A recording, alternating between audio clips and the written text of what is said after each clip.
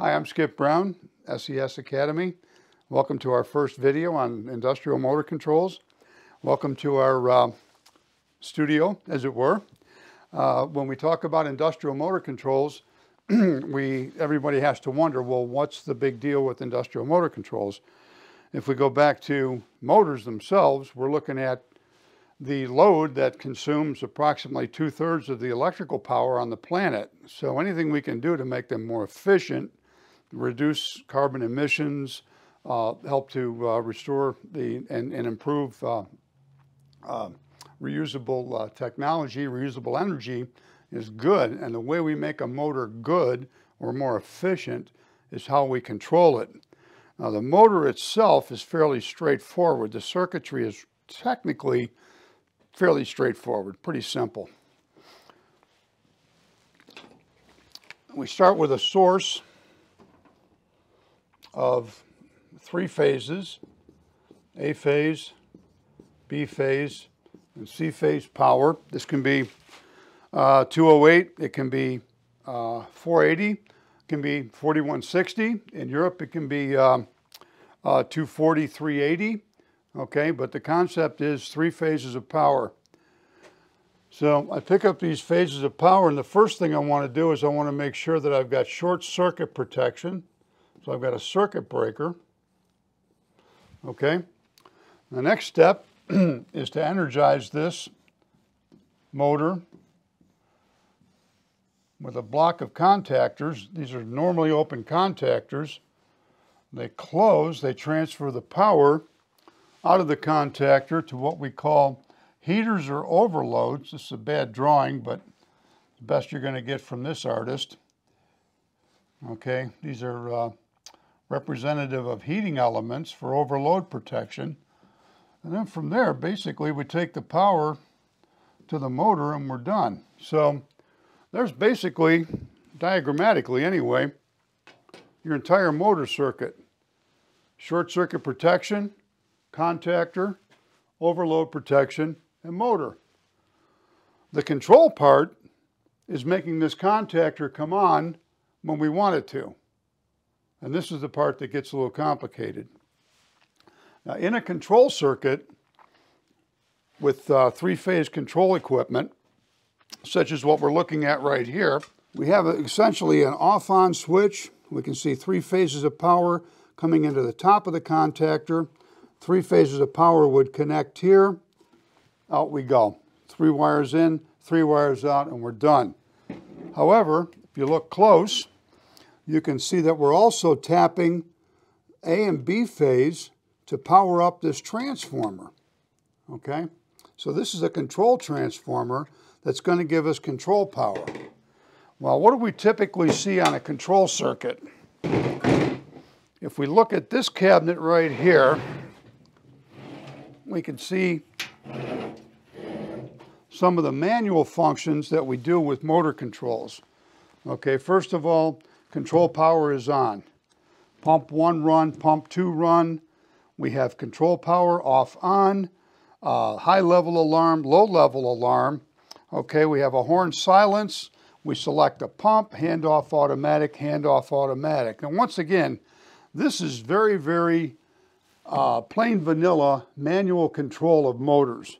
We do this coming off of the low voltage transformer in the control panel.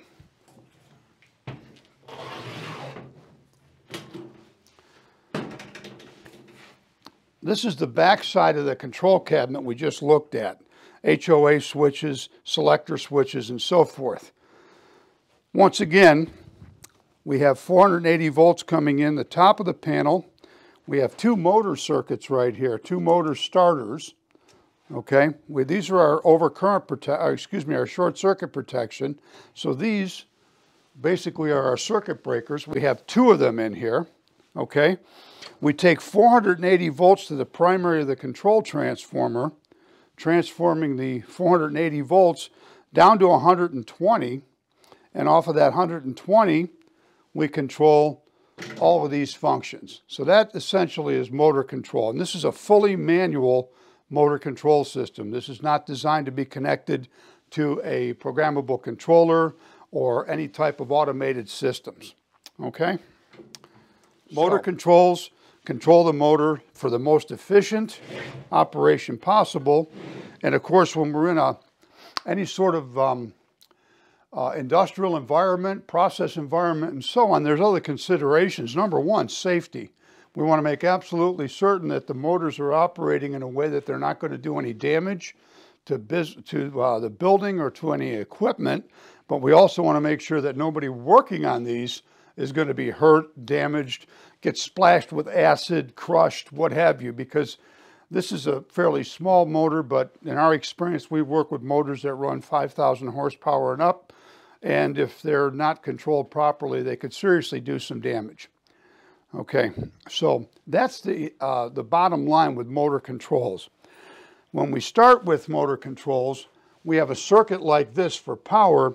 We also have a convention that we use for motor controls, and we use a drawing for this. Now, usually when we do a logic or ladder diagram drawing, which I'll explain, it doesn't look anything like the wiring that you see here. This wiring is derived from a sequence of operation which comes from a ladder diagram, a motor control ladder diagram. So all this wiring, the way it's installed, how it's connected, and also the numbering of these conductors comes from a drawing. The drawing is a very straightforward, if you would like, you can call it a logic diagram of how the motors are going to operate. So let's get into some of the basics of the ladder diagram. Okay, when we looked at these starters, I was pointing to some very general direction on the transformer. So let's get into the transformer, which is generally the source of power for our controls. So here I have, let's say for instance, I have 480 volts, and this is most typical. That's 480 volts alternating current, and this is your typical industrial heavy commercial operating voltage. Now what I want to do, for a variety of reasons, is I want to get my control voltage down to 120 volts AC. Why 120 volts AC?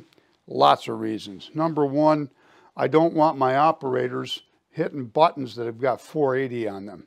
Okay, two reasons there. One is safety. The other one, if I'm marking 480 volts on my controls, I'm going to wear out my buttons really quick. Also, auxiliary switches. It's very, very difficult to get 480 volt indicating lights. So the convention today, and there are probably other reasons I haven't even thought of, but the convention today is controls 120 or even 24 volts, power 480. Higher voltage, you get more power per size of wire, per ampere of current flow.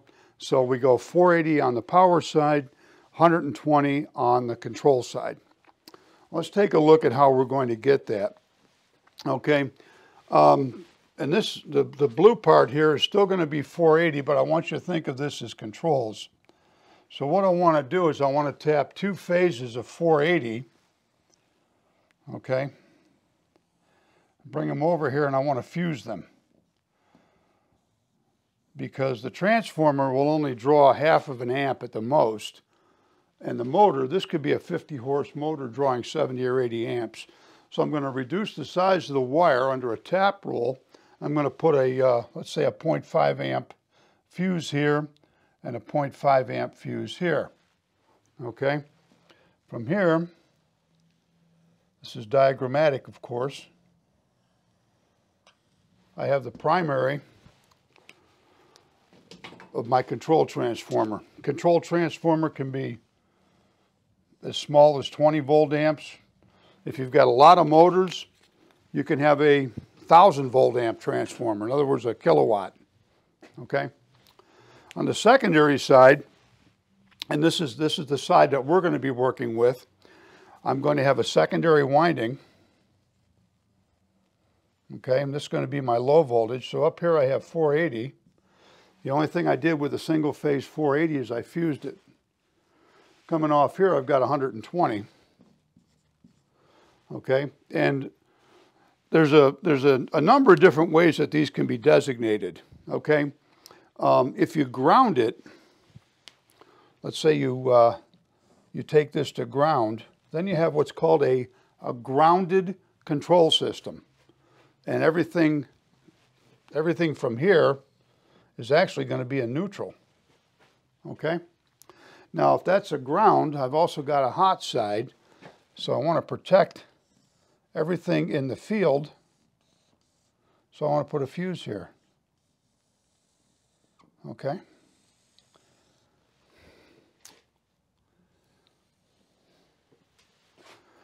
Now, once I get to this point, this is pretty much the power part of motor controls.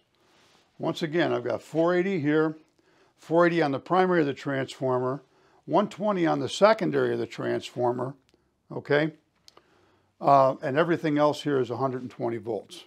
Now, you're probably thinking, well, yeah, but what does this have to do with turning the motor on? Well, I've also got a motor coil. Somewhere in this diagram, I'm going to have a motor coil. I'm going to label it M. And that motor coil, you can see this, is going to be mechanically linked to close those 3 sets of contacts. Okay? Something that I've been trying to get my students to understand, and it often takes a couple of shots, there's absolutely no common current flow between the motor current and the control current. As a matter of fact, by code, this control transformer, although it falls under a number of exceptions, constitutes a separately derived system. So there's no electrical connection between the control circuitry and the power circuitry, even though the control circuitry makes the motor start. Okay? I keep asking for questions, but obviously in this format, we're not going to have questions. So one thing I need to do with this circuit, several things I need to do, but one thing I need to do now is to get 120 volts to this motor coil to make it energize. Now if we take a look at, which would be the better one to look at, we take a look at this starter right here. I'm going to pull this out and we're going to take a look at it and see how it's made. But I have an electromagnetic coil. Now this coil, when I apply a voltage to it, current's going to flow through the coil like an electromagnet. Go back to your middle school science class where you had a magnet and the iron filings all lined up with it. So we know that we can create a magnetic field that has force. Instead of using a magnet, we put a piece of iron inside of a winding of wire, run current through that, and we get a magnetic field. And because it's alternating current, it expands and contracts, and we can even put a piece of iron in there and draw a plunger in. So the starter actually has a plunger that's going to draw these 3 contacts closed. That's the essence of motor control. I put 120 volts on the motor coil and I can draw this thing closed. So this is it. This is the motor, the basics of the motor control system, and we're going to take a break here and then we're going to get into the diagram that we're going to use to show how we're going to do this.